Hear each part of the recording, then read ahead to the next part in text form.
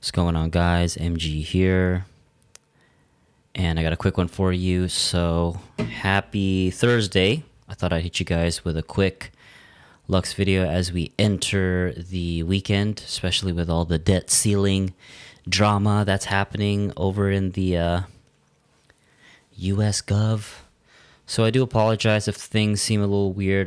This is actually the first video I'm delivering to you guys on the Macintosh. You can see that I got all the,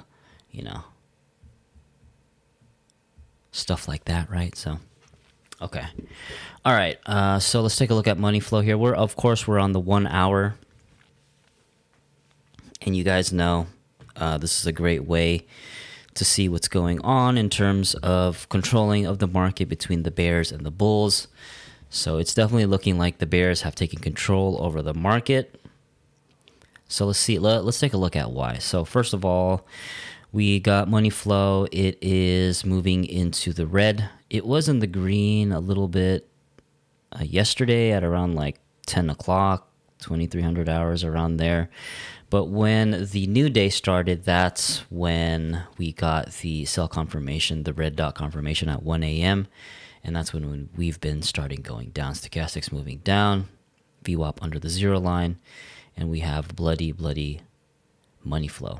And it's looking like we're getting close to a bottom here. I'm going to assume we'll probably find it in the next 2 to 3 hours. We will see, but we got a momentum wave moving on down. So when we look into the chart here, choppiness like a motherfucker, and we are just literally just cruising underneath the next golden pocket area that we need to, claim, do the old in out.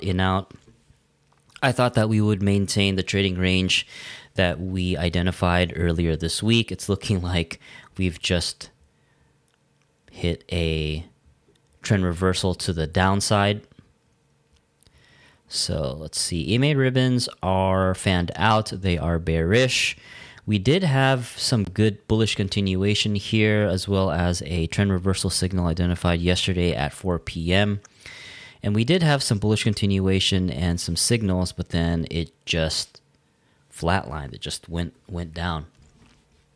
Right now, the 50-day and the 200-day are acting as resistance. The 50-day crossed under the 200-day.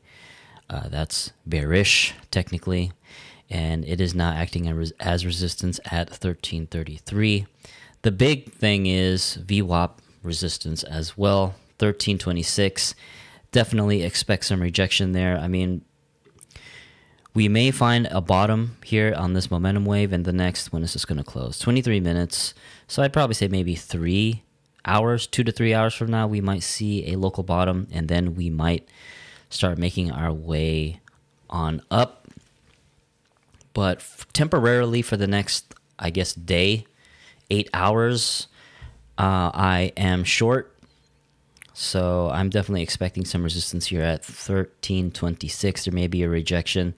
And it may take us all the way back down to our pivot low here at 1302, which we will most likely bounce off of, just like what we did here at 8 a.m. this morning. Should we flip VWAP resistance into support, we have to contend against the 50-day at 1333 and the pivot high of 1354. So I would much rather us hit the golden pocket area up here. Let's just take a quick peek. How much percentage we gotta go? 12.6%. Not too bad. I think the bulls can do it, but there's a lot of drama happening right now in the US Gov, especially with debt ceiling related things. So right now we're just kind of just chopping, which is fine. More opportunities, especially with the mainnet going to be deploying here on I believe the 23rd. I'll have to double check that. And shout out to my community for putting me on the LUKSO punks. Definitely going to be in on that. Not financial advice.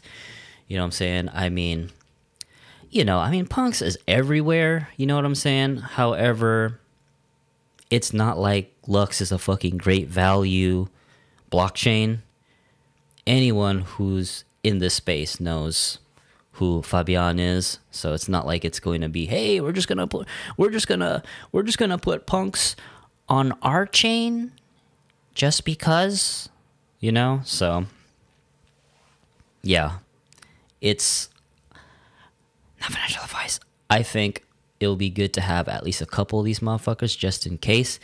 You never know. So shout out to my community for putting me on that. I'm definitely going to be minting a lot of those. I mean, I'm not going to be one of those guys that has like, fucking Gary V.